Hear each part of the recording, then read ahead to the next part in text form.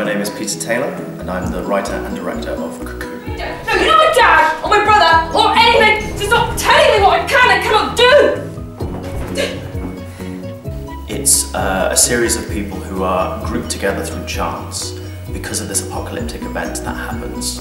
But it's never mentioned in the play actually what happens, so it's an unknown entity that these people are afraid of.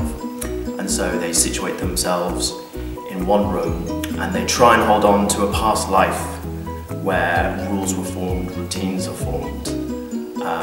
But throughout the play actually it's about the struggle between a will to survive and actually the will to hold on to those laws and morality and humanity in themselves.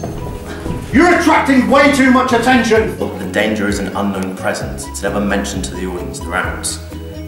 But it's also a look at, it's not only the danger that is outside, it is what is created within, which is actually the real danger. It's then looking at humanity at its most brutal and looking at the tension and conflict that people naturally have with each other and what comes out in instincts and their will to survive. So the three words that I would use to describe Cocoon are brutal, dark and challenging.